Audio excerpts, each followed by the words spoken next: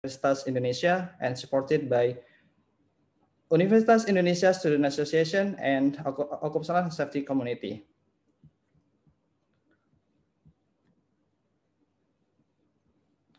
First of all, I would like to welcome to our beloved speaker, Dr. Riza Yozia Sunindijo, Associate Professor at University of New South Wales, Australia, the Honorable Ibu Indri Hapsari Susilawati, SKM MK3 PhD, as Head of Department of Occupational Health Safety, Dr. Zulkifli Junaidi, Master Applied Science, as Head of Occupational Safety Master Study Program, Dr. Dadan Erwandi, Sarjana Psikologi MSI, as Secretary of Occupational Safety Master Study Program, Mufti Wirawan, as Sarjana Psikologi MK3, as Moderator for today's event. Our lecturer from Occupational Health Safety Department, welcome to all participants, Occupational Health Safety fellow student, alumni, as well as practitioners from various industries for attending today's event. I would like to introduce myself. My name is Abdul Qadir. I will be serving as Master of Ceremony for today's event. First of all, ladies and gentlemen, I would like to explain the schedule for today's event. Next slide. The event will be opened by our Secretary of Master Program, Faculty of Public Health, Dr. Dadan Erwandi, and continue with awarding the certificate to the speaker delivered by Ibu Indri Hapsari Susilawati, then opening by moderator by Mas Musti Wirawan, and continue with the speaker session, Dr. Riza, and continue with the Q&A session. Ladies and gentlemen, in accordance with the Universitas Indonesia requirements, I would like to inform you that for webinar participants who join the online Zoom, please pay attention for the following. Please answer the turn off the microphone and video during the session, and please do not share the screen during the event. And if you have any question, please type your question in the section Q&A with the format for full name and question. And if possible, we would like to allow and invite you to ask directly to the speaker. And don't forget to attendance list can be completed through the link that's sent on the chat box. For the safety reason, I would like to deliver the safety induction for today's event since the seminar have been conducted through the online. And according to the Occupational Health Safety requirement at Universitas Indonesia, we are from Occupational Health Safety Department, Faculty of Public Health, Universitas Indonesia, will deliver a safety induction. This event has been conducted through Zoom application, where all participants join in the home of workspace each. So we would like to ask all of you to keep pay attention to the visibility of your PC, laptop, or your mobile device. And please, we hope that all participants keep pay attention to ergonomic aspect. So make sure your sitting position are safe during the session. And keep attention to the electrical hazard, such as charger, cable, or switch are on you, and you have attended this seminar together. Don't forget to keep your physical distancing. And I would like to recommend to all of you that stay healthy during the COVID pandemic-19 and drink enough water, practice 5M, wearing mask, hand washing, physical distancing, avoid crowded, and limit the mobilization.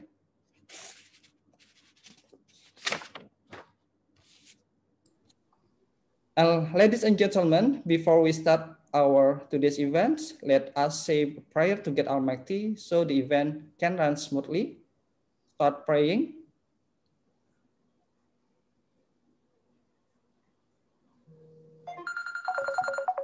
Pray over. Thank you. Next, I would like to invite Dr. Dadan Erwandi, Sarjana Psikologi MSc, as the Secretary of Occupational Health Safety Department to deliver a speech. Please, Mr. Dadan, time is yours. Thank you, Mas Ading. Bismillahirrahmanirrahim. Assalamualaikum warahmatullahi wabarakatuh. Good morning, good day, everyone. Excellencies, ladies and gentlemen. Alhamdulillah, today we have an opportunity to take part in discussion today in Invitasi Ilmuwan Diaspora virtual general lecture organized by Master Program of Occupational Safety and Health with the theme Health and Safety in the Construction Industry, Progress and Challenges. It is very grateful to have our collaborator partner for today's session delivered by Dr. Riza Yosia Sunundio. Thank you, Pak Riza, from University of New South Wales.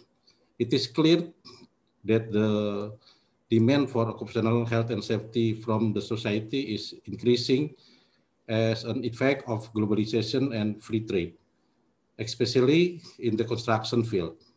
The implementation of occupational safety and health can encourage more investment injected into the industries in Indonesia. According to this decision, the changing view of safety and health will be important, and it will give an insight for several stakeholders in Indonesia. Hopefully, the topic discussed today will give us a new insight and can be implemented in the workplace. We would like to share to all participants that Universitas Indonesia has currently and continually improved the quality both of academic aspect and community engagement by providing supporting fund for achieving international accreditation and academic reputation improvement. One of the program, known as Invitasi Ilmuwan Diaspora, will be oriented at international collaboration development by involving academic staff in exchange, science and academic program development collaboration, final assignment tutorial, external examiner at defense, workshop, and so on. In order to achieve the purpose above, magister program of occupational safety and health will conduct various events with our collaborators, such as virtual general lecture today. In further, I also would like to say grateful to all parties involved, especially the Dean of Faculty of Public Health, Ibu Profesor Sabrina, and then Head of Occupational Safety Department, Ibu Indri Hapsari, PhD, Head of Master Program of Occupational Safety and Health, Dr. Zulkifli Junaidi, alumni, all presenters and committee, as well as participants who have participated in this today event. Don't forget to participate on our next coming event. Thank you all for being here today and taking the time to patiently listen to the speakers. On behalf of Master Program of Occupational Safety and Health Universitas Indonesia, I would like to say thank you. I wish you all blessed day and enjoy the seminar. Wassalamualaikum warahmatullahi wabarakatuh. Waalaikumsalam. Thank you, Mr. Dadan, for great opening speech. For the next, I would like to invite Ibu Indri Hapsari Susilawati, SKM, PhD, to deliver the certificate appreciation to Dr. Riza as speaker for today's. Time is yours, Bu Indri. Thank you, Mas Adi. Dr. Riza, this is our highly appreciates to have you, Dr. Riza Yosia Sunundio, Associate Professor, Faculty of Good Environment, University New South Wales, Australia, as Invitasi in Ilmuwan Diaspora Indonesia for Magister of Occupational Health and Safety.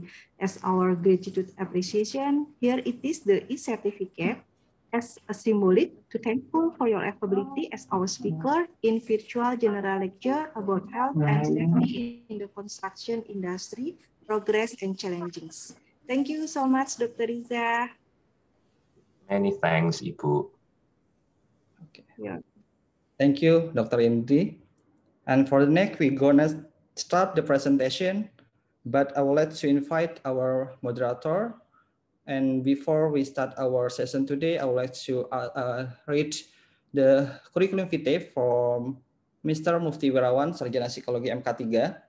He is one of the lecturer in the Occupational Health Safety Department, Faculty of Public Health, Universitas Indonesia, and with a lot of experience, especially focused on the human factors and behavior in occupational health safety, human error, and accident investigation. He also completed in the certified as assessor of competency from Badan Nasional Sertifikasi Profesi or BNSP Indonesia. And he also completed his master degree in the Universitas Indonesia focusing on Magister of Occupational Health Safety and undergraduate program in Universitas Indonesia as well in Bachelor of Physiology. Without any further ado, I would like to invite Mr. Mufti Wirawan. Mr. Mufti Wirawan, time is yours. Thank you, Mr. Abdul Qadir, for the presentation. And I will say good morning first to the all panelists. Yeah, we have a senior lecturer here like Prof. Haryoto, and then Bapak Dr. Zulkifli Junaidi, Bapak Chandra Satria, Bapak Syahrul Nasri, and then also Ibu Indri as head of Department of Occupational Health and Safety, and then also Ibu Baiduri, Pak Dadan as a secretary, also Prof. Fatma Lastari as our professor in our department, and then Stefan, and also Mas Abdul Qadir, Mr. Abdul Qadir. Okay, thank you for your attendance, Bapak Ibu. And then I would like to say welcome to our attendees. We have so many attendees today. And this is a good one. We have around 200 participants. So hopefully in the next few hours, I hope we can get interactive session, yeah, with our speaker. And then I would like to say thank you to Dr. Riza Yosia Sunindijo as our speaker. Thank you for your time. Thank you for your knowledge. I hope we can get a lot of knowledge and information from your sharing sessions in the next few hours. So I will read the short profile of our speaker, Dr. Reza Yosia Sunindijo. He is associate professor from Faculty of Built Environment, University of New South Wales, Australia. We can see that his education, his background education, is from Master of Engineering in Asian Institute of Technology, Thailand. And then he continued his study in a PhD program in University of New South Wales with the topic of his thesis is skill for developing safety climate in construction project. And this is one of the topic that interests so many practitioners, I think, in Indonesia, especially in the construction area. And we can see his career. He started as a senior project manager, and then also a member of Australian Institute of Building. He also get a grant from New Colombo Plan or UNSW ambassador, and then also has a position as a director of postgraduate research in University of New South Wales from 2018 until now. So I think we can see that Dr. Riza is very competent to deliver the topic about the health and safety in construction area. And we know that we can get we can get much information from him. So this is a very big opportunity for us to have Dr. Riza Yosia Sunindijo. Okay, before we start, maybe I will explain a little about the session. We will have a session for our speakers, maybe around 45 until 60 minutes. And then after that, we will have question and answer sessions until 11:55 according to the rundown that has been filled from Mr. Abdul Qadir before.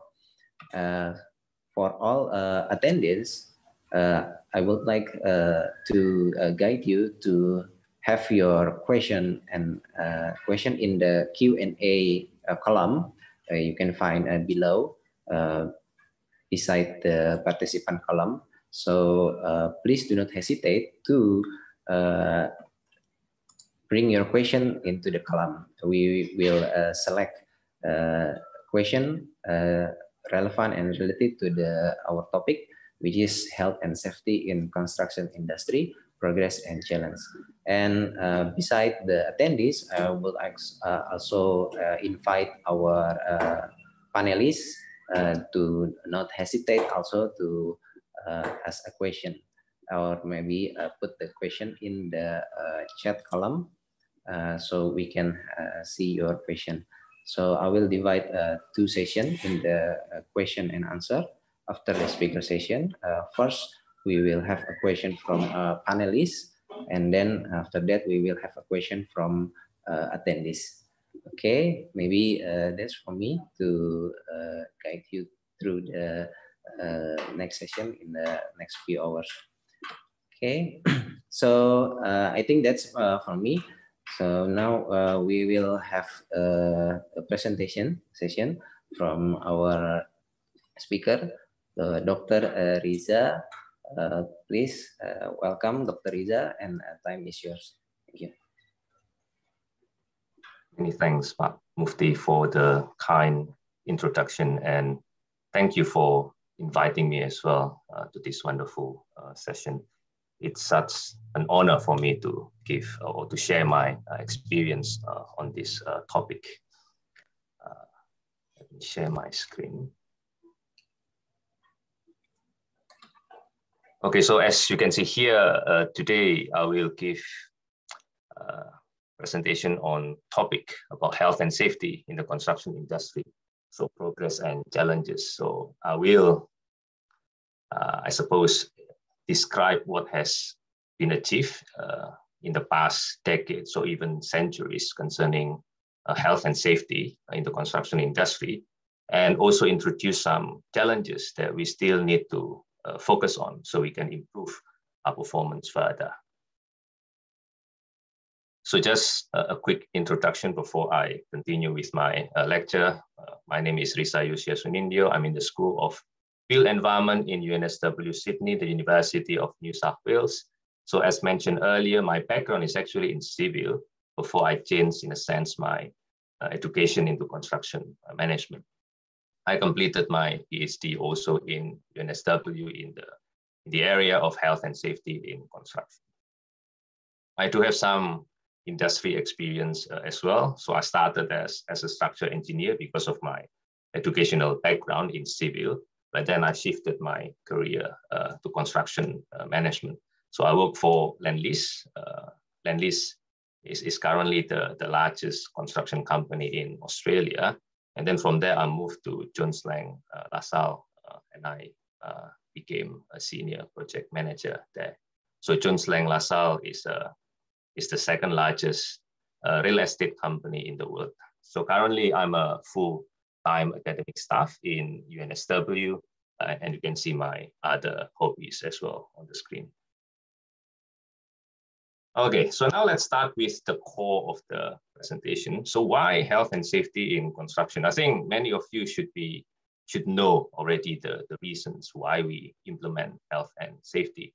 So good safety practices, we can avoid costs associated with accidents. So actually in Australia, we have conducted research, and we proved already that investment in safety to prevent accidents, obviously, is actually cheaper than allowing accidents to happen. So it's proven in the context of Australia. So therefore, investing in safety is actually a wise thing to do in the economic sense. Good safety practices also can attract new clients, and then it can influence our reputation as well by meeting moral obligations imposed by society. On the opposite side, lack of safety can increase the probability of accidents, which can cause human suffering, which cannot be justified by any means. And accidents also can weaken the morale of people on site, and this will affect their productivity and eventually will affect the bottom line of the project. And finally, lack of safety also can cause prosecution and civil claim, which will increase project costs and create adverse publicity. The first challenge I would like to introduce here is how about developing countries? I think we still need to conduct research or even doing some business case study concerning the economic benefits of safety. So when people or contractors, for example, in Indonesia, they invest in health and safety. So what are the actual benefits from that investment? Can we justify the investment economically? So I think something like this still needs to be studied further in developing countries, including in Indonesia. A bit of snapshot concerning safety performance in the Australian construction industry. So last year in 2020, 170 Australian workers died at work. So this is all industrial sectors in Australia. 28 happened in the construction industry, 16%. This is the third highest number among all industrial sectors in Australia. If we see the fatality rate, I think it tells the same story. The construction industry rate is 2.0, which is the fourth highest in Australia, while the industry average is 1.1. So therefore, the rate in construction is almost double. The incidence rate, the serious claims per 1,000 workers, also the same performance. Construction is 16, which is the second highest, while the industry average is 9.3. Yes, we have improved our performance significantly in the Australian construction industry, but as you can see from the statistics, we still can improve further. I think that's the main message from the condition in the Australian construction industry. So now let's see how health and safety has progressed over the years or even over the centuries. If you can see here, health and safety is not something new. It's available already in the Code of Hammurabi, which was released in 1760 BC. So it's like what, 3,700 years ago. So it was proclaimed by King Hammurabi, the king of Babylon, who reigned from that one 1790 to 1750 BC. So one of the clauses in the Code of Hammurabi says, if a builder builds a house for someone and does not construct it properly, and the house which he built falls in and kills its owner, then that builder shall be put to death. So I mean, health and safety actually has been considered many centuries or even many millennia ago. So it's not something new. In a more contemporary age, the evolution of safety can be classified into 3 ages. The first one is the age of technology. So it started in 1769 during the Industrial Revolution. During this period, the main threat to safety, so the problem of safety in this period is machine or technology. They tended to use steam engines, and the machine tended to blow up at that time. So the machine is the problem according to people at that time. So in order to solve the problem, they conducted reliability analysis. They tried to find the sources of the problem in the technology or in the machine. So their goal is to make machines more reliable. So if the technology reliable, then people will be safe. So that's the principle behind the first age, which is the age of technology. Then After many years, people focus on technology to improve health and safety. After a lot of developments, this major accident happened. So the 3 Mile Island accident. This is a partial meltdown of a nuclear reactor in the US, Pennsylvania, in 1979. So if you can see the description here, the pipe pumped water into the second reactor to prevent it from overheating stopped working. As a result, the reactor core boiled. And somehow the plant operators made the situation even worse by stopping further water from flowing to the reactor. So therefore the reactor kept overheating. Actually, in this situation, water should be allowed to flow to cool down the core.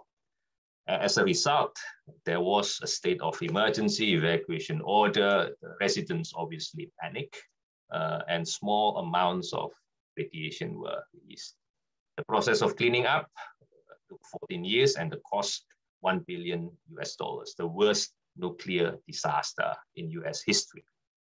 So after this accident, people started thinking, well, what happened? I thought technology has become reliable. So now we entered the second age of safety, which is the age of human factors. In this age, we have powerful technology, but somehow accidents continue to increase.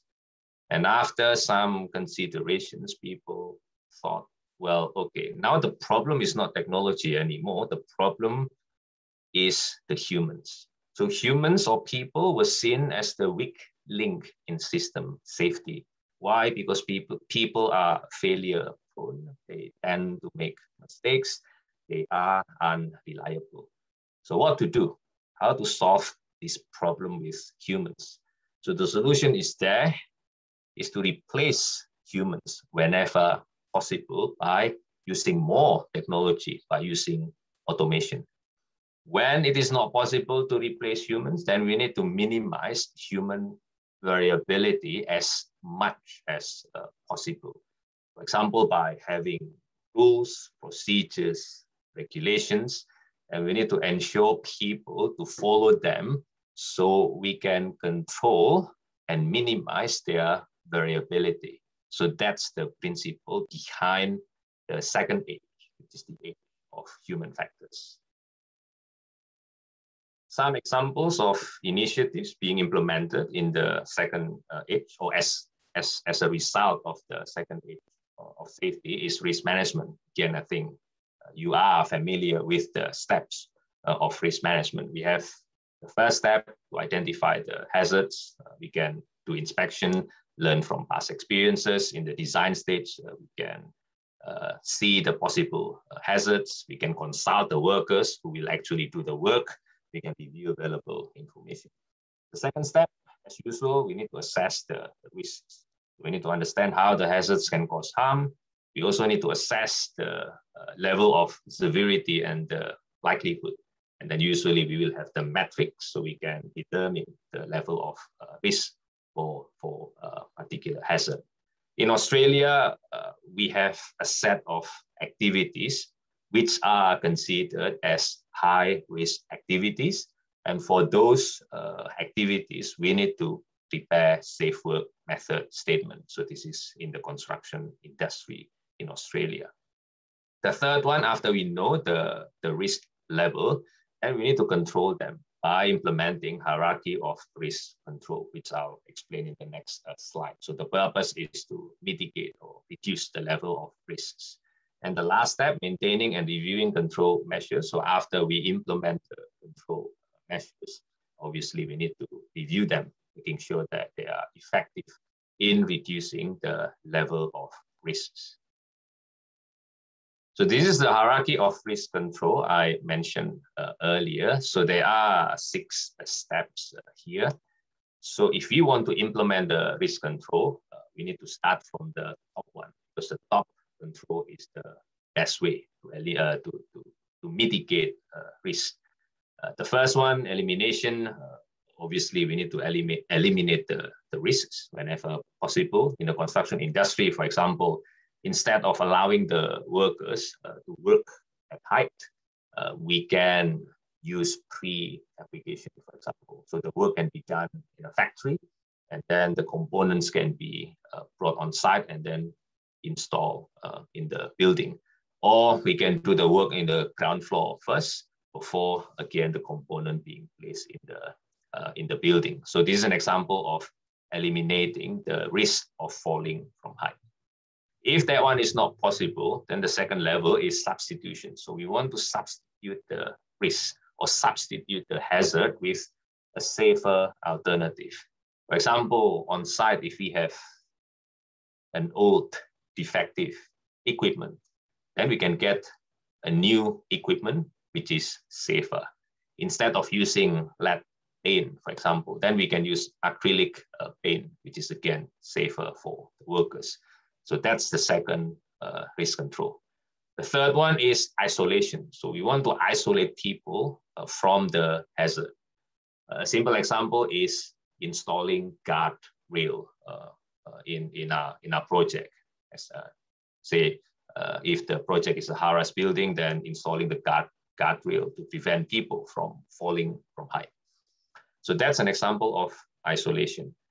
Another example, if we have a moving vehicle on site, then we can separate the vehicle from the footpath of people or workers. So again, we want to isolate the hazards. If that is not possible, then we need to go a step below, which is engineering control. Engineering control is like physical control to minimize hazards or reduce the level of risks. If I can give you an example, say if we need to work in the basement or a confined space, then we can have proper ventilation to make sure the air in the workplace is fresh. We can provide adequate lighting as well, so it's safer. Instead of manual handling, we can use some automation to reduce manual handling. So this is an example of engineering control. And then another lower risk control is administrative control. So this is about procedures, about rules to constrain the behavior of people. For example, we can have warning signs on site to remind the workers to work safely. We can have inductions and trainings for the workers so they know how to work safely. We can have job rotation, for example, so the workers can work only for a certain number of hours per day before they have to be replaced by the next crew in the next shift. Again, that's another example of administrative control. And finally, the last one and the least preferred method is the PPE. So asking workers to simply wear PPE and work safely. So this is the least preferred method because it does not change the hazard at all. So the hazard is still there. We just simply ask the workers to work safely by wearing PPE. The challenges here, most projects in developing countries are in the levels of administrative control and PPE. I think we need to consider how we can use higher level of risk control in order to reduce the level of risks. So another way, remember, we are still in the second age of safety, which is about constraining the variability of human. One way to do so is by motivating them. So motivation is the arousal, direction, and persistence of behavior. As managers, we need to understand the needs of the workers. We need to know why they behave in a certain way to fulfill their needs. And then finally, after behaving in a certain way, they will get something, rewards for their behavior. And obviously the reward is to fulfill their needs. So we need to know what they need. We need to have rewards which are valued by the people. So then we can form their behavior so that they are willing to work safely to get the rewards which will satisfy their needs. I think this is the basic principle behind motivation and one way for us to control human variability. After all the efforts, okay, focusing on technology and then focusing on human, this one happened, the Chernobyl disaster in April 1986 in Chernobyl, at that time in Soviet Union. This is the worst disaster in the history of nuclear power generation. So there were explosions which caused the release of large amounts of radioactive material spreading across Europe. The impacts were very significant. 300,000 people were evacuated, 54 direct deaths. And then over the years, there are many indirect deaths as well because of cancer, diseases, and so on. The economic damage was estimated to be $235 billion. And after many investigations, they found that poor design, ambiguous procedures, insufficient training, violation of rules, pressure, a lot of things which contributed to the accident. So in a sense, in summary, they are beyond technical and human errors. So they concluded that the accidents was caused by a lack of safety culture. And just a note that the Challenger disaster, the rocket, right, bringing astronaut, also occurred in the same year. So because of those two accidents, people considered again, okay, the technology is reliable, we have focused or tried to improve or minimize human variability, but major accidents still happen. We need to do more. So therefore, now we have the third age of safety, which is the age of safety management. Human error and technical failures are seen as consequences. The problem is on the organization. That is the source of the problem. Poor safety culture, poor leadership are the sources of accidents in the workplace, including in the construction industry. So what should we do? We have to integrate health and safety into daily operation of the companies. So we need to integrate the organization, we need to integrate the technology and the human as well, so we can improve health and safety performance in the construction industry. So that's the principle behind the age of safety management.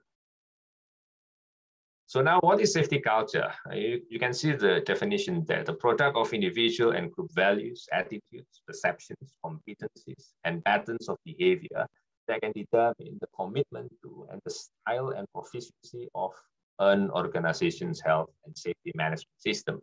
The definition is a bit long, a bit complex, a bit difficult to understand, I suppose.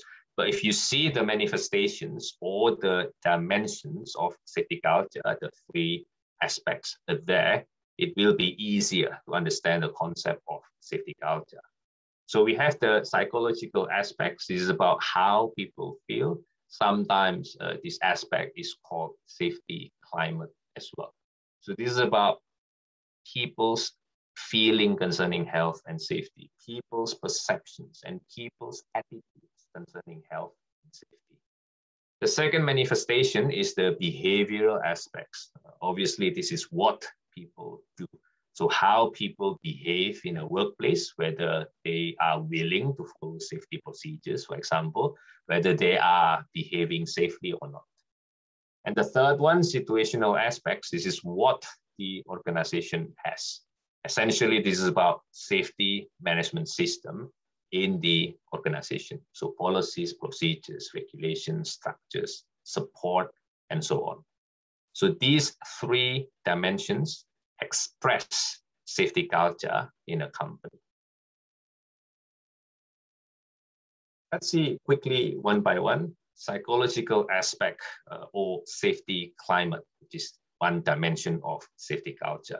So there are many studies concerning safety climate out there. So I'll just give one example here. Remember, safety climate is about people's feeling, people's perceptions and attitudes towards safety in the organization or in their workplace. Safety climate itself can be manifested by different factors. These factors on the slide are just examples. The famous one is management commitment, right? The workers or the people, they should perceive that the managers are committed to safety. And then the second one, safety communication, safety rules and procedures, making sure they are practical and also enforced in the workplace. Personal accountability, so everyone has to be involved when it comes to health and safety. And then the last one, safety training. Again, it should be practical and should be measured in the workplace. So those are just examples of the manifestations of safety climate. So how people feel, how people perceive concerning these factors in the workplace. So I conducted research concerning safety climate in the construction industry, obviously. So I collected data from managers and also from supervisors.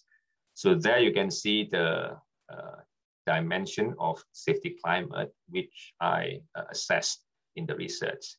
Interestingly, safety climate as perceived by managers are actually significantly higher than the safety climate level as perceived by the supervisors. So the managers felt, okay, health and safety in my company is actually not so bad, but the supervisors didn't think so. So the supervisors felt that health and safety level is actually not that high. So there is a different perceptions between those in the managerial level and those at the supervisory level. Interestingly, this problem, the misalignment in safety climate, so this is another challenge I would like to put forward here. It happens everywhere, not only in Australia, but also in, if you can see here, in Iran. It happened in Thailand, in Hong Kong, and also in Taiwan. So when implementing health and safety, the management always perceive, okay, health and safety in my company is not so bad. But then when we measure at the supervisor's level, there is a misalignment. Usually the level is lower. When we assess at the workers' level, the level is even lower than the level at the supervisor's level.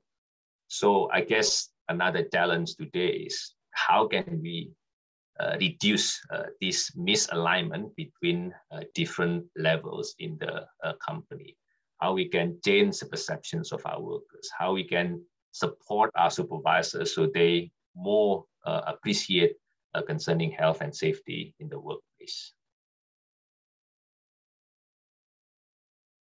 The second aspect of safety culture is the behavioral aspect. I think this dimension or manifestation is quite clear. Here, I'll just give you an example of the relationship between the previous aspect, which is the safety climate, and the behavioral aspect. So safety climate, remember, is about job attitude. So if the attitudes are like what is shown on the screen, so maybe a worker feels, okay, safety rules and procedures actually interfere with my production. It makes me slower in doing my work. So this kind of attitude will or may become an intention. So the intention of the worker is to ignore safety rules and procedures, and there is an intention to take unnecessary risks as well. And then from there, eventually the intention can become actual behavior. So the worker fails to follow safety rules and procedures, and the worker performs risk-taking behavior. I think this is just a simple example to show the interrelationship between the dimensions of safety culture. And finally, the last one, we have the situational aspect of what the organization has. Remember, this is about safety management system in the company. This is just a simple process of safety management system, which can be implemented in any organization. So the first one, they need to have a safety policy, which will govern health and safety implementation in the company. And then the second step is organizing. So they need to organize their resources to manage health and safety, both human resources, budget, and also tools and equipment to support health and safety implementation.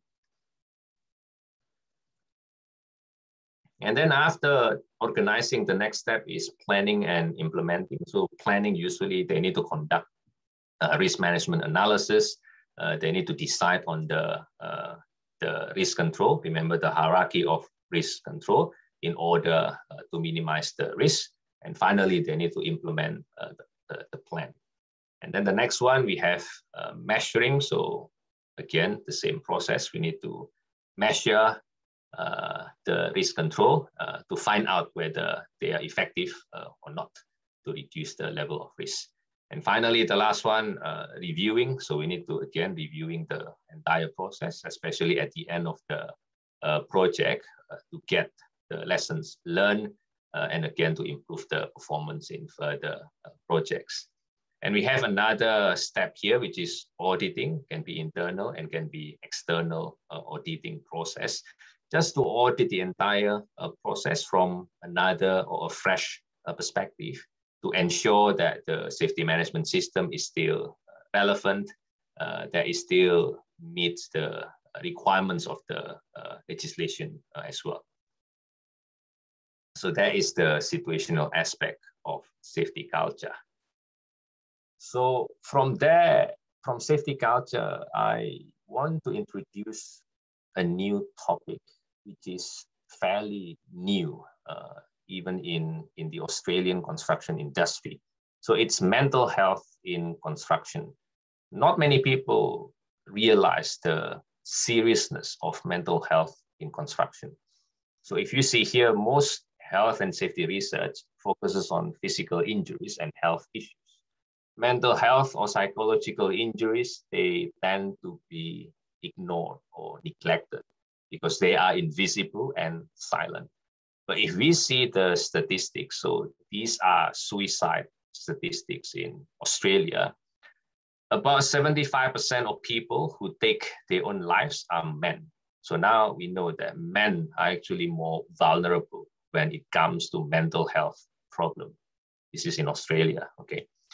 Construction workers have suicide rates 84% higher than non-construction workers. Construction workers are very vulnerable when it comes to mental health problems. Construction workers 6 times more likely to die by suicide than in workplace accidents. So mental health problems are more serious than the usual physical workplace accidents. And then again, suicide rates among workers aged 15 to 24 are more than twice as high as other males in that age bracket. So this is another factor which we need to pay attention on. So young people or young men actually are more vulnerable than the other age group. And finally, the last one, people working in lower skilled jobs are more at risk. So the tradespeople, the laborers on site, they are more at risk than those at the management levels. So now we know the risk factors of mental health in construction. So basically men, younger age, and those working in lower skilled jobs as tradespeople, and also as tradespeople and laborers on site. So once we know the risk factors, we can provide intervention strategies. We can provide support for them so they can manage their mental health problems. I conducted research as well concerning mental health in construction. So my colleague and I tried to identify stresses in the construction industry. So what factors which cause people or professionals in the construction industry to feel stressful and eventually get depressed or get anxiety and get acute stress conditions. So we identified many factors, and after conducting the research, we found these 4 common factors or stresses.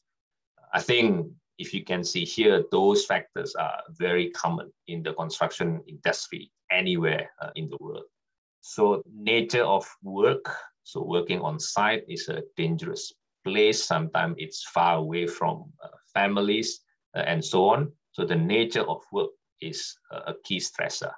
And then the second one, we have time pressure, which is again a common occurrence in the construction industry. It's always deadline after deadline, and this time pressure can be a significant stressor.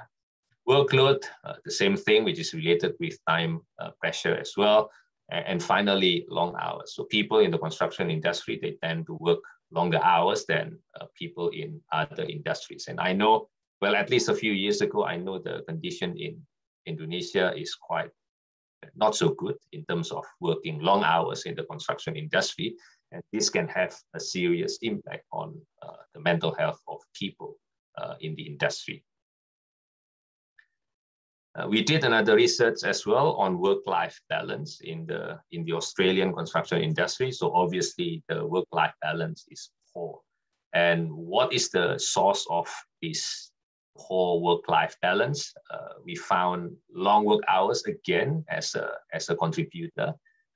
And then the second one, we have the stress experienced by people working in construction, again, because of the time pressure, the workload, the demands, and so on. And interestingly, technology also can contribute to poor work-life balance. So we have, in a sense, a concept that technology can improve work-life balance because it provides flexibility to people. That's not wrong. But at the same time, technology can worsen work-life balance because nowadays it's very easy to reach people by just using email 24 hours a day or even using mobile phone 24 hours per day. And this kind of technology actually can worsen work-life balance. So we need to be aware of these sources of problems. So the challenge today, how to address mental health issues. So this is a big challenge in the Australian construction industry. Probably in developing countries, less focus is given to this problem of mental health issues. But I think it's important for people to be aware of the seriousness of the issue and how they can contribute to people's productivity and performance, and at the end will impact on the performance of the project. So these are just some ways that have been done in Australia to address mental health issues. In a sense, they are still relatively new approaches, and we are still learning as well from the process. So first, we need to reduce stigma. So we need to accept the reality. Mental health is a real issue in the workplace. So we should not neglect them. We should not ignore them, but we need to acknowledge the reality. So if someone is suffering from mental health issues, then we need to provide support rather than condemning them. Increasing awareness, again, the same thing. We need to make people aware concerning the seriousness of mental health issues. Making a real commitment, firm commitment to improve mental health by implementing certain initiatives, for example, to increase flexibility in the workplace to ensure that people can work in a reasonable budget, for example, and a reasonable time frame with reasonable workload.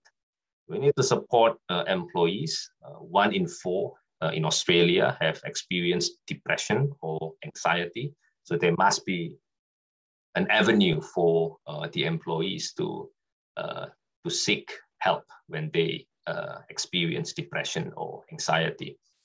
Building skills and confidence. So we need to teach or train people how to cope or to implement coping strategies when they are stressful. And finally, education on workplace bullying, because bullying can eventually lead to mental health issues. Okay, so from mental health problem, from safety culture, now we shifted our paradigm to more technology-related initiatives to improve health and safety. So the first one, which I would like to introduce, is prefabrication. So I'm excited actually with prefabrication. It's growing in Australia, although it's slow, but it's really big in Europe, especially in Scandinavian countries like Denmark and Sweden. So an example is this project in Australia, the Tullamore townhouses in Melbourne by Mirvac. So Mirvac is the contractor. So Mirvac developed 8 townhouses. 4 townhouses were built using the traditional method, and another 4 were built using prefabrication. And then they wanted to compare the performance of the 4 houses and another 4 houses. So here we can see the comparison between the traditional approach and the prefabrication approach and the outcome as well. The overall program for the traditional 29 weeks, prefab 22 weeks. So 7 weeks less, or 23% faster. The floor structure, so to build the floor, the ground floor slab of the townhouses, traditional 12 hours, prefab only 1 hour. The labor hours on site, traditional more than 8,000, prefab only slightly more than 7,000. So 11% less labor hours. The high risk work, so this is about health and safety. Traditional 12 weeks of high risk work, especially the work involved in using scaffolding, while prefab only 7 weeks. So it means 5 weeks less of scaffold work, which is 42% less. So in a sense, we can say already it is actually safer when we use prefab approach. The same thing again in terms of health and safety, manual handling for traditional, a lot of manual handling for cladding, for floor, for walls. Prefab, nothing. So all lifted by crane. 2,100 less lifts by workers to install 42 tons of material. At the same time, it creates more equitable workplace as well, because the construction industry is a male-dominated industry. Some people say we need men strength to work in the construction industry, especially when we do it on site. But when we use prefab, we use automation, and everything is being done in a factory. Remember, prefabrication is about building the components in a factory, right? And then transporting the big components on site to be installed in the building. So, my apology. So this can create a more equitable workplace because it doesn't depend on actual strength, right? So men and women can have a more equitable workplace when we implement prefabrication. The impact on community is good as well. So six weeks of traffic were eliminated for the neighbors, 112 less worker cars.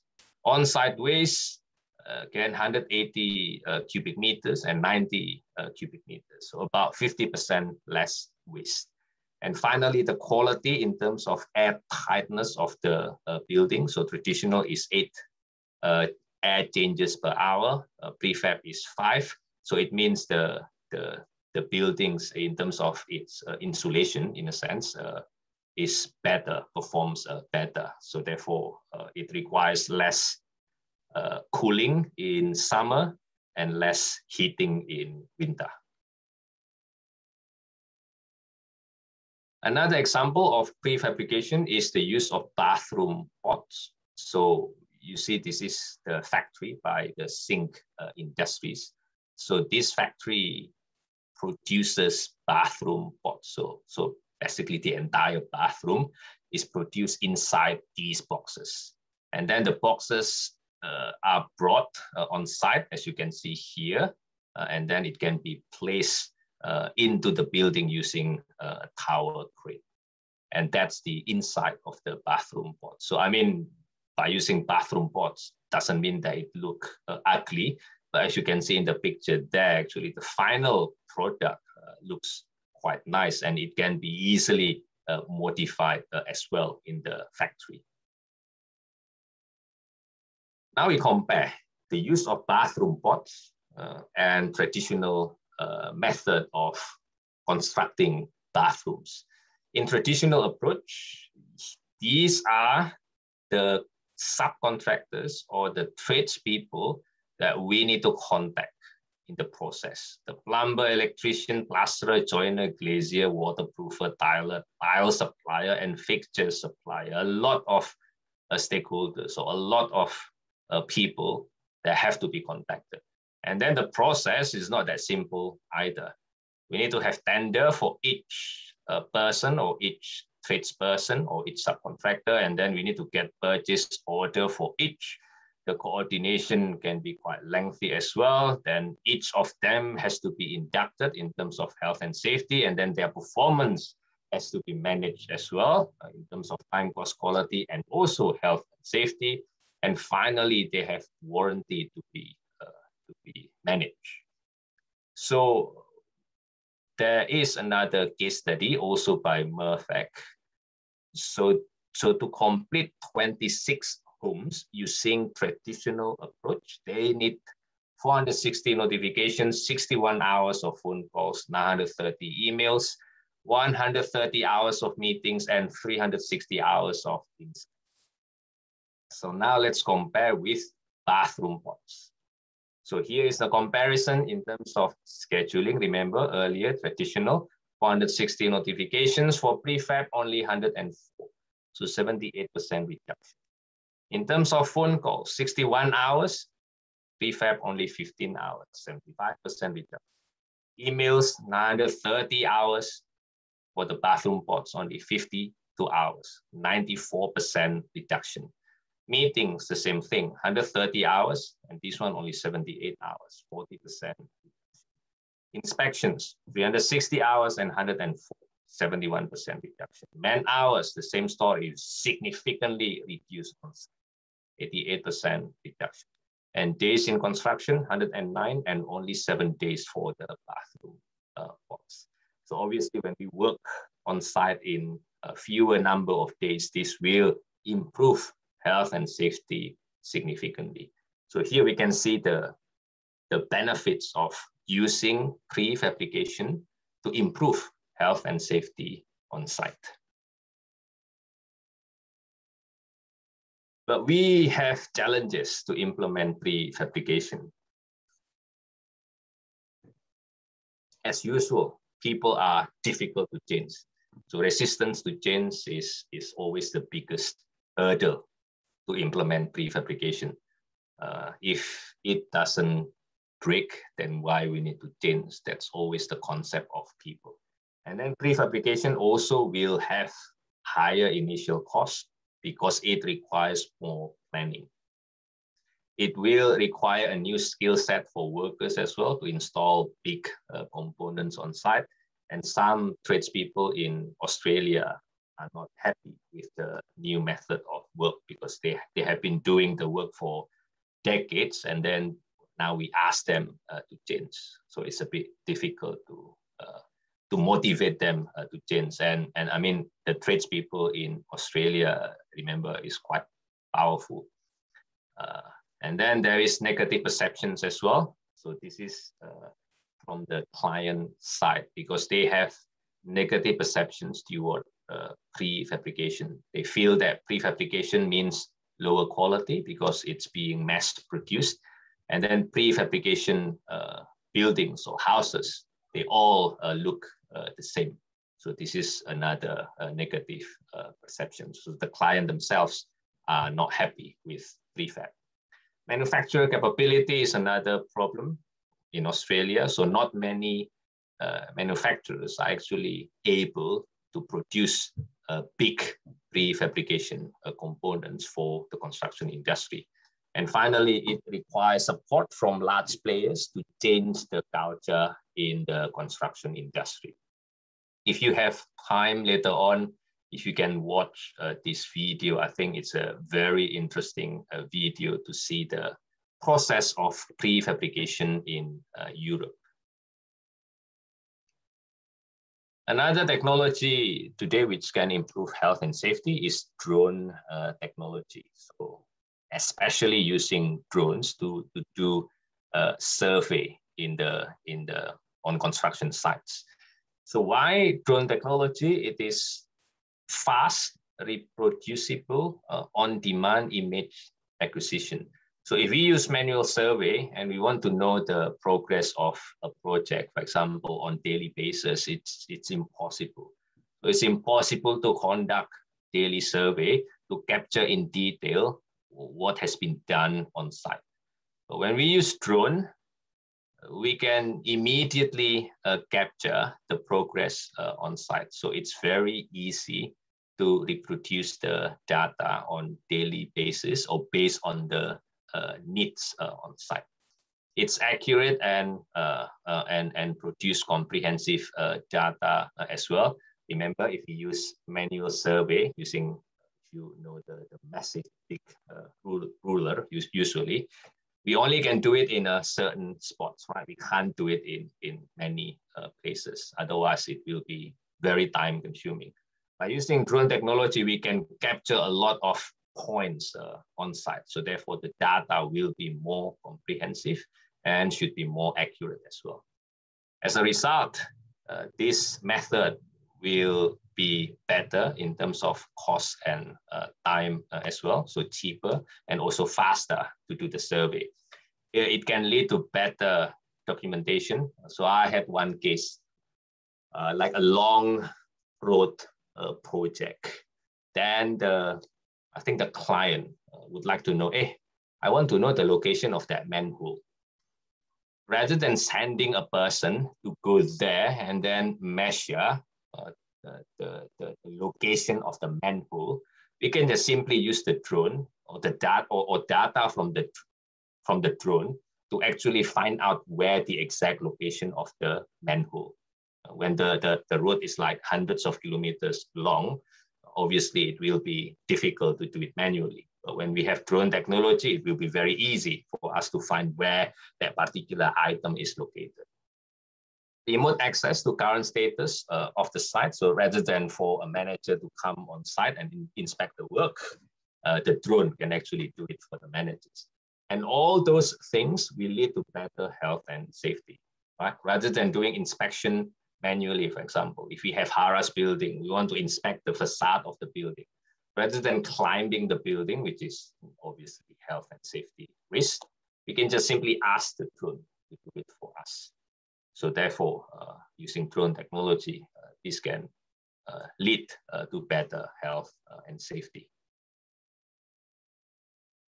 So another relatively new technology is wearable technologies to improve health and safety. For example, like smart hard hat.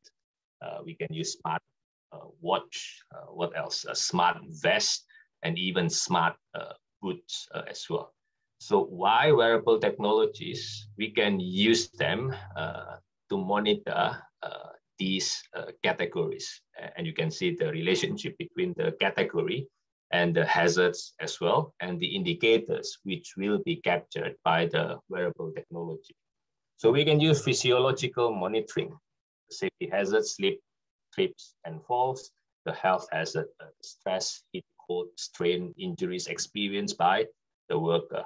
So how we can measure them? So these are the indicators: the heart rate of the workers, the respiratory rate, the body posture, body speed, and so on. So we know the physiological conditions of the workers. So if something is outside the acceptable range, then we can immediately notice the workers, for example, or even the workers can be informed by the device directly that something is not right with their physiological condition. Environmental sensing, the same thing: slips, trips, fire, and explosions. The health hazards, for example, the chemicals like asbestos, noise, heat, cold. The indicators, so we can measure the ambient temperature. So when it's too hot, for example, then we can ask the workers to, okay, stop work. The ambient pressure at the workplace, the humidity, the noise level, whether it's acceptable or not, the light intensity, whether it's bright enough or not, and also the air quality. So the workers can get notified immediately when something goes wrong. Proximity detection for caught in or in between, struck by, usually by moving vehicles and electrocution. The same thing, the health hazards here, and you can see the indicators, so the object detection. So when we have this kind of wearable technology in our workers, and the same thing as well, we can monitor the movement of our vehicles, for example. So when they come close together, then the workers can be notified, hey, be careful, there is a moving vehicle around you. And finally, location tracking. You can see again the safety hazards and the health hazards as well. The indicators, we know where our workers is located, where the materials are located, where the vehicles and equipments are located, So in the case of emergency, for example, we know for sure whether we have all the workers have been evacuated or not. So those are just some examples of the implementation or the application of wearable technologies to improve health and safety. The last one, the digital twin. So you can see the definition there, digital model of a particular physical element or process with data connections that enable convergence between the physical and virtual states at an appropriate state rate of synchronization. Very complicated definition. In a simple word, basically digital twin is to create a digital representation of the real environment. So if you have a building, then you should be able to create the accurate digital representation of the building. And it's even further than that. If possible, we need to know the movement inside the building as well. How many people inside the building, where they are located, the use of electricity inside the building. When somebody turn on the light, for example, inside the building, the digital twin should be able to reflect it. So basically, the digital twin will reflect the actual condition of the building. The application of digital twin, we are still learning in the process, but some of the applications here, we can control equipment remotely, which can be better in terms of health and safety. So rather than asking an operator or a worker to control equipment directly in remote places, we can control the equipment, say an excavator, for example, from far away.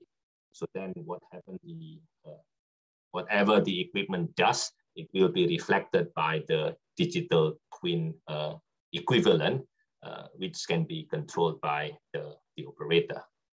Facilities management in intelligent buildings, so like what I said earlier, the building should be able to reflect the actual condition. So when a light turns on, it should be detected as well in the digital twin. And as a result, we can control the performance of the building better.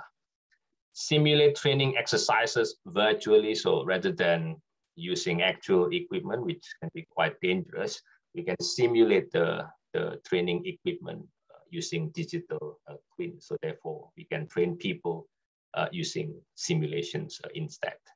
And then data visualization and communication. So this is the same.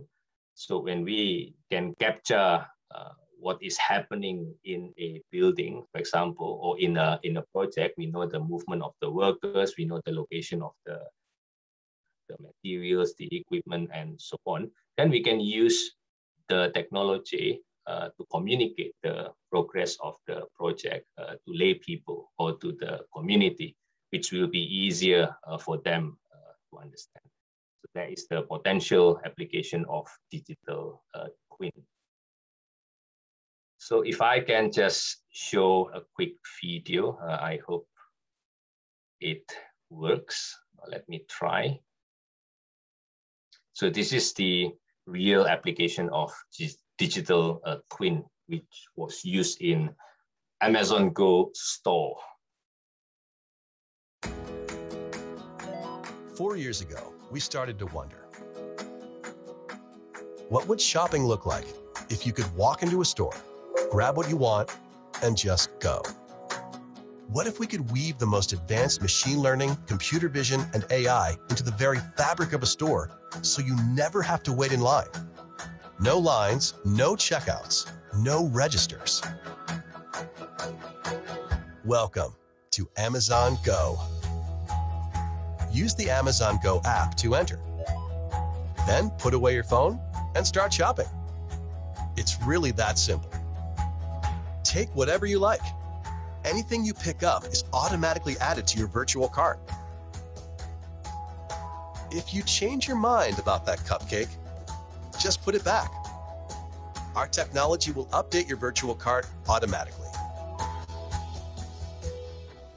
So, how does it work? We used computer vision, deep learning algorithms, and sensor fusion, much like you'd find in self-driving cars. We call it Just Walk Out technology. Once you've got everything you want, you can just go. When you leave, our Just Walk Out technology adds up your virtual cart and charges your Amazon account. Your receipt is sent straight to the app, and you can keep going. Amazon Go. No lines, no checkout. No, seriously.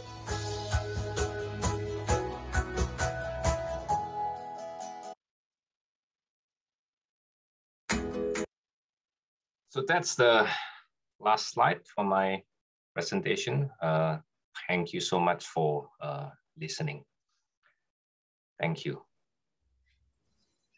Okay, thank you so much, Dr. Riza, for your presentation. We really appreciate your presentation. It's very, very good. I think we will get a lot from you. And then to the next point, we will go to the session for our panelists, which is our lecturers from our Faculty of Public Health. There is one question from Bapak Dr. Zulkifli Junaidi.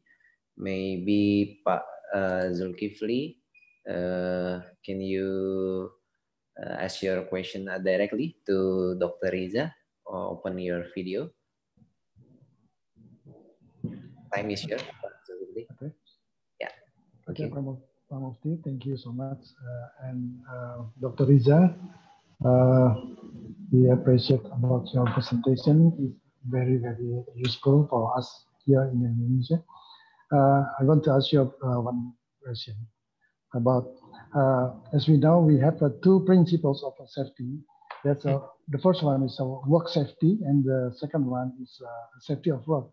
Work safety, it means the safety becomes a priority in the working operation process.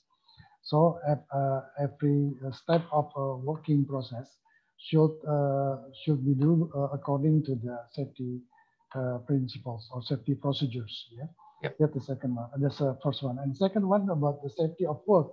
The safety of work is safety becomes an integral part of the working process. The working process. So the function of safety in this second principles is to save or to protect all the pace of work.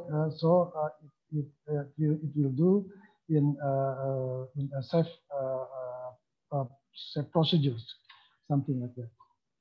So I want to know about your opinion. Which one is best for a construction industry? That's my question. Thank you, Dr. Riza. Thank you for the question. Maybe I can answer directly then, Pak Mufti. Okay. Yeah, that's an interesting perspective. We have work safety and then we have safety of work.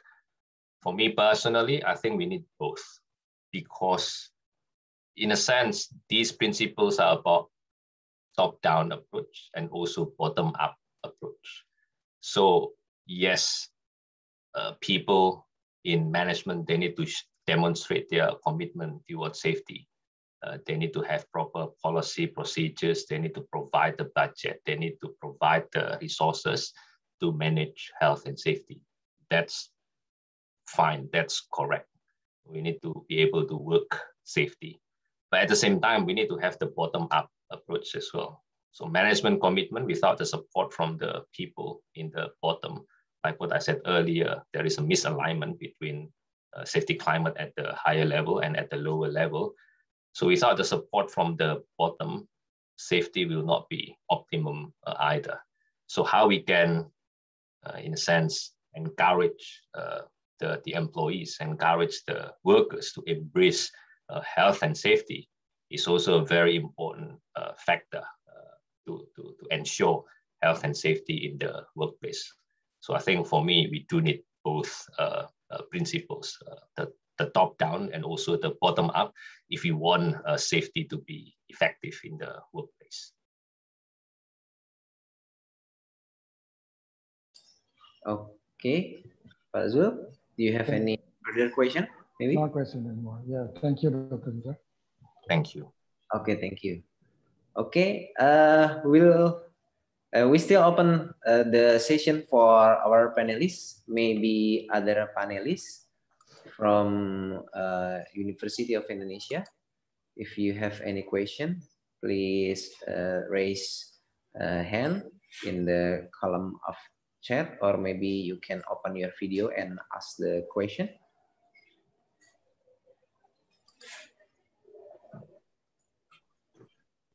Okay, I think no more question from our panelists.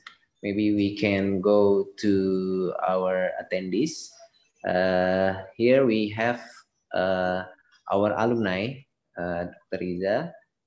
She's working in the government. So I would like to introduce Mbak Reidira. Maybe Mas Abdul Qadir can help to make Mbak Redira open the video and ask question directly to Dr. Riza. Sure. Maybe Ms. Redra, you can ask directly because the microphone is opened.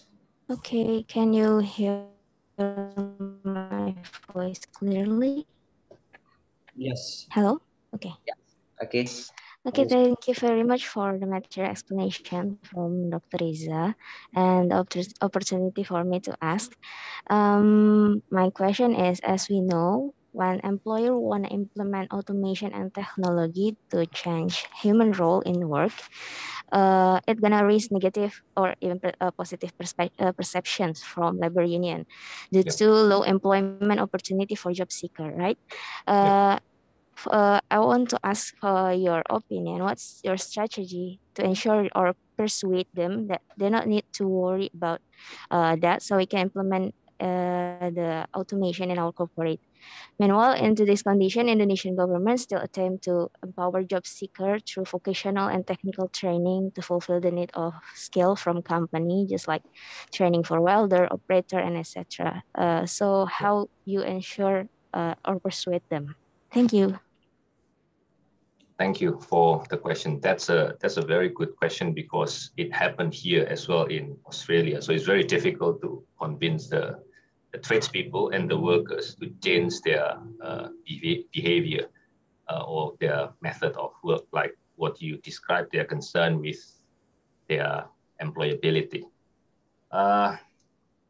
It's not an easy way to do, but I mean, the construction industry is a massive industry. Even when we implement prefabrication, let's be real, there are still many elements which still have to be done manually, in a sense. And the construction industry around the world is experiencing labor shortage. I'm sure in Indonesia, you also have the same difficulties.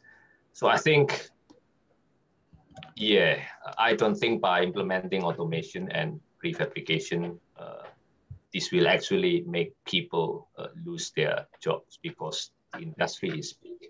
There's still many opportunities out there, and our technology is still far away from being perfect. So we still need people to do some types of work on site. And at the same time, by using prefabrication, for example, we also can retrain our workers. So for example, instead of working on site, they actually can work in a factory. And by working in a factory, their health and safety is actually better.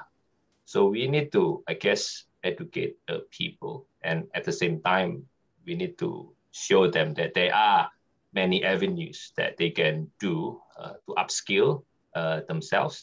And there are many opportunities in the future when we implement such technology to improve performance. I think that's my view on this one. Okay, thank you very much, Dr. Riza. Thank you. I hope that answers the question. Yeah. Okay, thank you, Mbak Redira. If you have any other question, please put in the question and answer column.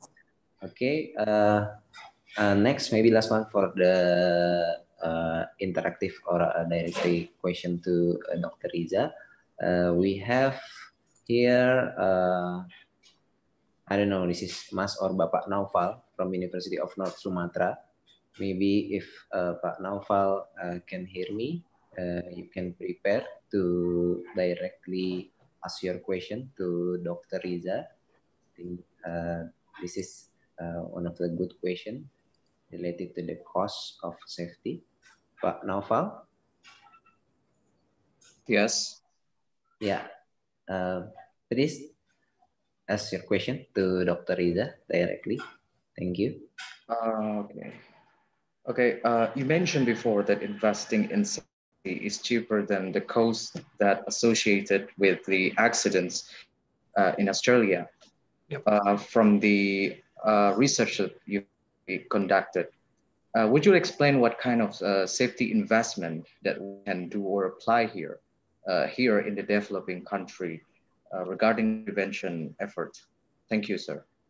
Okay, thank you. Yeah, let's be honest. It always comes back to cost. So people always concerned about cost. Even when it comes to health and safety, it's always about cost.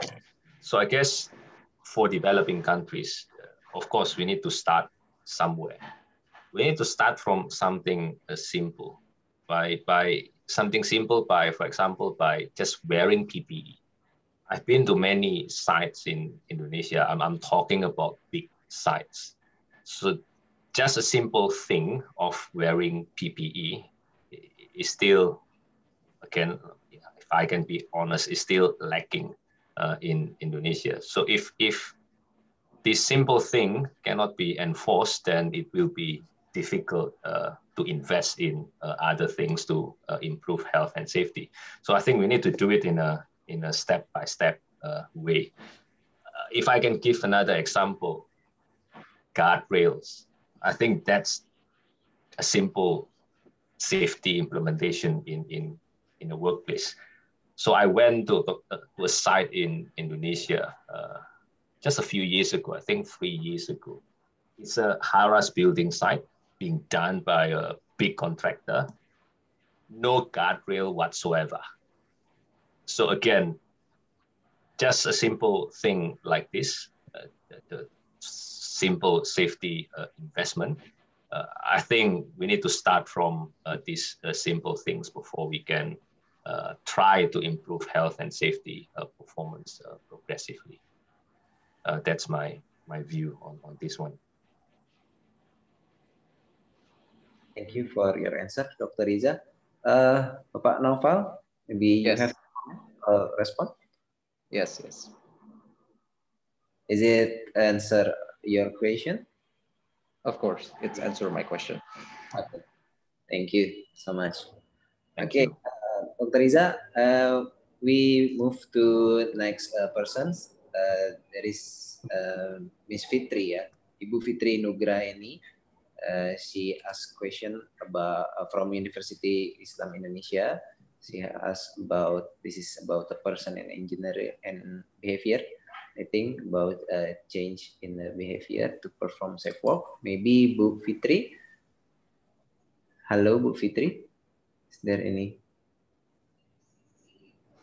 Yeah, hello. Hello, Bu Fitri. Yeah. Opportunity to ask your question directly to Dr. Riza. Okay, Dr. Riza, I have similar interest with you and also graduated from Australian University for Safety, Construction Safety as well. Wonderful. Yeah, we all know that the construction worker usually or often work unsafely in Indonesia. Quite hard to educate them to make them realize that their safety is their right in construction. So how to change them, to change their mind, to be able to understand that their safety is their right in Indonesian country. Thank you. Okay, thank you for the question. Yeah, this is also one of the main challenges. So people are always obviously the most difficult factor to be managed when it comes to health and safety. My view on this one, I think it really depends on the culture in the company as well, and it depends on the commitment of the managers. To me, I may be a bit naive here, but I think if the managers are very strict when it comes to health and safety, say for example, when an engineer or a staff or a worker doesn't work safely, then this person has to go out. I think that's a good way to demonstrate or to give an example that the companies are actually serious in implementing health and safety.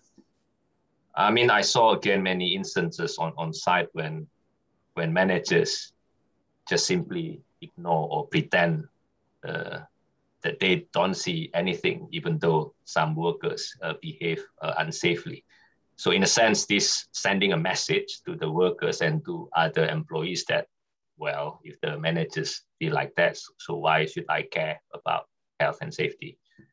So in this case, it goes back to the commitment from the managers. If they are strict when it comes to health and safety, if they're really serious, if they kick people out, for example, if they refuse to implement health and safety, I think slowly the culture also can be changed. Okay. Yeah, I agree with you, Dr. Riza. Sometimes I see that the project manager act like a tough person and do their work unsafely. So if they become the role model of the construction worker, I think the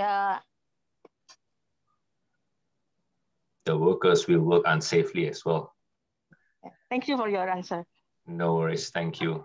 Maybe just continuing a bit, I mean, if the project manager is like that, so it's a sign actually that the company also doesn't really care about safety. I'm sure the top managers in the company are aware of the project manager's behavior. They just simply choose to ignore it. Yeah. Okay, thank you for your answer. Thank you, Ibu Fitri.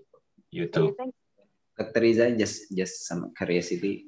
Is it mean that from your experience and your research, the role model and leaderships bring the main factor to change the behavior? Yes, definitely. Yeah, in Australia, because I guess because in Australia the impact of poor health and safety is really serious for the company. Just a person, when this person falls on site because being tripped by something, can have a very serious consequence for the company. So I guess working in this kind of environment also motivate the managers and the leaderships to focus more on health and safety. Okay, thank you. That's a good answer. Okay, so we still have one question. Next is from Ibu Reni Damayanti. Ibu Reni Damayanti, can you hear me, Ibu Reni Damayanti?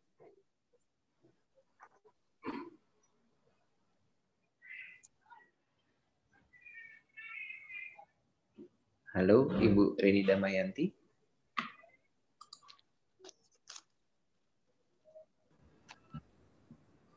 I think there is no response. Yeah, Reni Damayanti, but I think we can read the question, Dr. Riza. The question is in Bahasa Indonesia, but if you get the question, she asked you your Dr. Riza about the misalignment between the manager and the supervisor and the next level below. So is it possible to do in Indonesia or just in the developed country like Australia? And she also asked about the prefabrication. Is it become a solution in Indonesia because we have we are the developing country, which our concern is still about the people, yeah, about the workers, yeah. Yep. Okay, please, your time to answer. Okay, thank you for the question. So I think the first one is about the misalignment, right, between safety climate at the manager level and at the supervisor level. Is this applicable in Indonesia as well, or only happen in developed countries? My research is obviously in Australia, but from my presentation earlier, if you see, I think the same condition also happens in developing countries, in Iran, in Thailand, and also in Thailand. So I guess developing countries, I'm not sure in Indonesia because I haven't done any research in Indonesia in this regard, but I just have a feeling probably it will be the same case. So somehow the level at the managerial level is always higher than the level at the lower level. So therefore, again, we still need to close the gap and minimize the misalignment. In terms of the prefabrication, I think this is a similar question like the previous one. If we use automation, then the union will not be happy, people will lose their job. So yeah, actually by using prefabrication, it's an opportunity to upskill the workers. So instead of doing the work on site as unskilled laborers, for example, then this is an opportunity to train them so they can upskill and work in a factory as well by doing prefabrication. And as I said earlier, I mean, this is still very early in the game. Even though we are using prefabrication, but there are still many elements on site which will need the use of workers to do the work. So the impact on the employability should not be significant. I think by upskilling the workers, actually it will be better for them, and it will be better for the economy of the country as well. Because at the moment, many construction workers are still informal workers. Usually they come from villages during the non-harvesting season, and then afterwards they come back to their places and do their things again. So I think this is an opportunity to actually formalize these workers to improve their work conditions. Thank you for your answer. Pak Riza, I want to ask about regarding the upskilling, upskill the workers, right? Maybe it's different. There is a different. I don't know, based on your experience or maybe your research. Is there any different method in the developed country or in the developing country about upskilling the workers? Because when we talk about upskilling the workers, sometimes in our mind, yeah, maybe in management mind, it's always belong to the training. Do you have any suggestion or maybe a solution? Is there any other method or maybe sharing from Australian? Maybe in Australia there is a new method or maybe to accelerate the skill of workers. Okay. Not really, actually, even in Australia, but I guess the system here is more established because, say, to be a carpenter, for example, the government requires them to complete certification study before they can become carpenter. The same for plumber, the same for different tradespeople, or like tukang, basically in Indonesia. So I think that kind of system is still lacking in Indonesia. So there is no, well, there is certification, but not many companies actually enforce it in the workplace. So in a sense, anyone can become carpenters, anyone can become the steel workers, and so on. So slowly, I think the support from the government is needed. So certification is seen as well, not really compulsory yet, but something more appreciated in the workplace. So we can encourage people to get the certification so they can be skilled. Okay, okay. Okay, thank you for your answer. No worries. We still have time. Maybe I will open for the panelists. If there is a question from panelists, Bapak Ibu, dari from Occupational Health and Safety Department, if you have any question. Okay, no question. Maybe from me again. It's okay, Dr. Riza. Sure. Yeah, I can interest in your research with our college in Occupational Health and Safety Department about the psychological aspect and the safety climate, right? Yeah. Some say that the safety climate is, different from the safety culture, but we can see the first part of safety culture is from the safety climate. What's your opinion about this and related to your research? Yep, I agree on that one as well. So safety climate is just one manifestation of safety culture, because safety culture is a multi-dimension construct and can be quite difficult to capture accurately as well. So therefore, safety climate usually is used to demonstrate the level of safety culture, but it's not really right in my view, because it's only capturing a snapshot of safety culture. It's only about the feeling of people, the attitude of people, the perception of people, but it doesn't capture the breadth of safety culture. Okay, thank you. Okay, I think we are in the end of the session. Could you please, Dr. Riza, maybe summarize based on our theme, what is the different, the different challenge or progress between the construction, in Australia as a developed country and Indonesia, or maybe other developing country like Indonesia? Okay, just maybe a concluding remark. I mean, health and safety has been a serious issue in the construction industry for many years. Yes, cost is always the main reason why companies, especially in developing countries, are not willing to implement health and safety. And then the use of traditional method to choose contractors is also problematic, because usually clients always choose the cheapest contractor to do the work. So I think we need to start somewhere if you want to improve health and safety in the construction industry. We need to, can we actually ask ourselves, say, yes, maybe we get the work cheap, but then if we injure people, if we kill people along the way, we need to check with our consciousness. Do we want to get money more, but at the same time, we create a lot of suffering for other people? Or do we want to do it in a right way?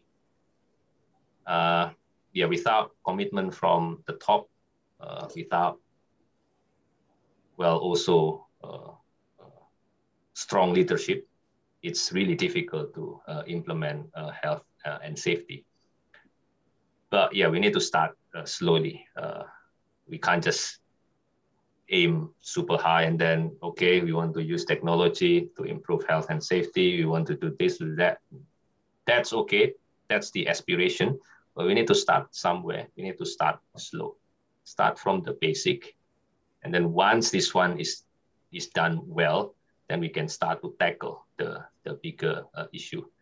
But yeah, I guess changing the mindset, it starts from ourselves. Then from there, we can slowly change the culture in the industry. I think, yeah, that's what I want to conclude with at the moment. Okay, thank you very much, Dr. Riza. I think strong point is from the word leadership, right? And the basic of health and safety, because now we run a lot of new technology, but if we don't yeah, if we don't do the basic thing about health and safety, such as leadership, yeah, I think technology is just a tools, maybe something like that, right? Mas Mufti, Yeah. one last comment. Yeah, Okay. But Dr. Riza, do you mind? Yeah, for Dr. Riza, Okay.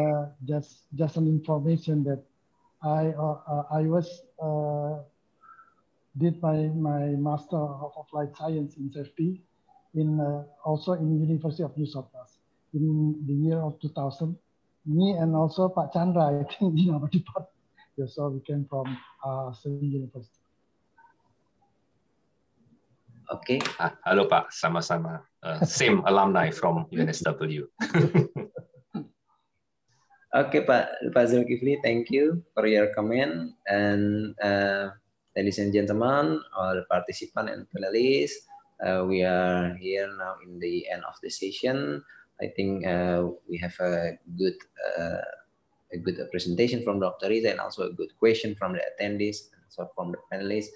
And I hope, hopefully, from this seminar or webinar, we can get something good from our health and safety area.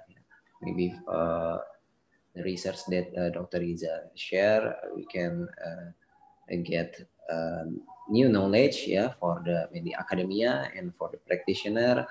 Maybe you can applicate in your industry or your company. And that's it from today activity from Master of Occupational Health and Safety Department. And I would like to give a big applause to Dr. Riza for your presentation and your answer. It's a very, very good session for us here in Indonesia. Hopefully we can see you in next time and get a lot of discussion with you. Hopefully. Yeah, thank you so much, Dr. Riza. So we'll give back to Mr. Abdul Qadir as the Master of Ceremony. Thank you. Okay. Thank you, Mr. Mufti, to moderate the presentation and discussion for today's morning. And ladies and gentlemen, this is the end of virtual general lecture event today, Thursday, 15th of April, 2021. And we would like to thank you for our speaker today, Dr. Riza Yosya Sunindijo, our moderator, Mr. Mufti Wirawan, as well as the parties that contributed to these events. And we also thank you for all participants that participate in today's event. And we are really sorry for all participants who have asked questions, but there's no answer because the limitation of times. And we apologize for any inconvenience in today's session. As a reminder, don't forget to fulfill the attendance list in the column chart because we only consider those who submitted the form for the certificate purposes. And a certificate will be sent to each participant in accordance with the data during the registration, the maximum of 6 days after this event. And before I close, I would like to invite all panelists to take picture together. So for all panelists, could you help to open your video, please?